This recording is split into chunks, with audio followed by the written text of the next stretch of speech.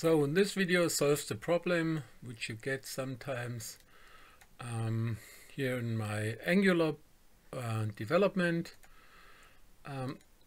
The entry serve says, the output error says, okay, failed to compile. Be lucky if you get this this error.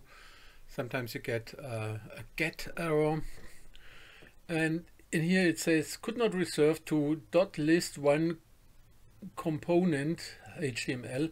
That's the error was in this case that it's not there's a typo error. It's this one. I especially had a look to some other stuff what was wrong. So the point is that in here is a typo error.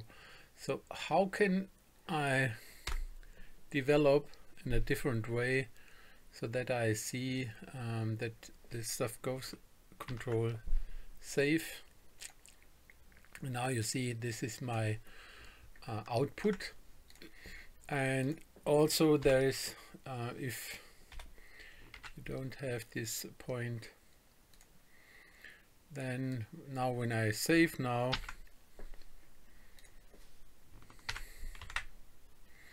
you see the software compiled, but the output was still working. Now when I want to run this in a subcomponent, in a list and elements, then I always have this problem with this that there's sometimes an error.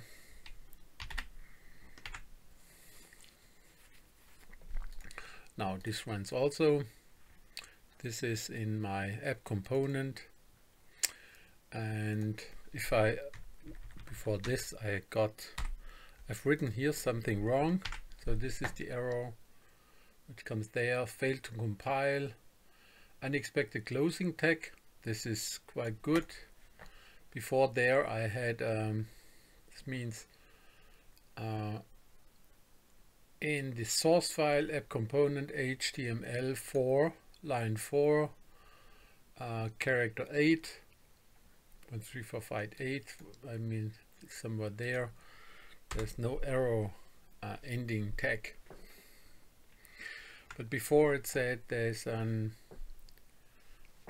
get error. So this runs again, and now we have the HTML here in component. In the modules, I think in the modules, no, this was okay.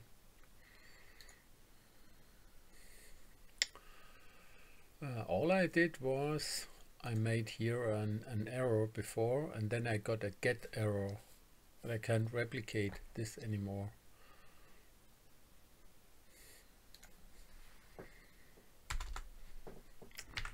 So what I wanted to say is that there's that this one works, and this was the get error.